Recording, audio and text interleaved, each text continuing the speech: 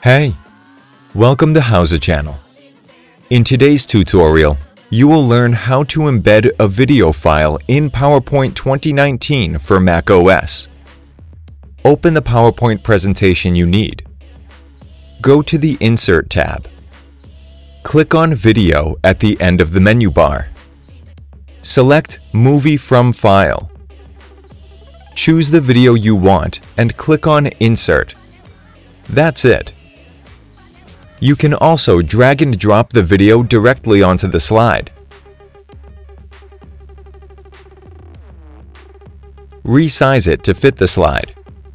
Click on the play icon to check if it works. Easy. Thanks for watching the video. Please like it and let us know if you use any of our tips and tricks. Subscribe to our channel.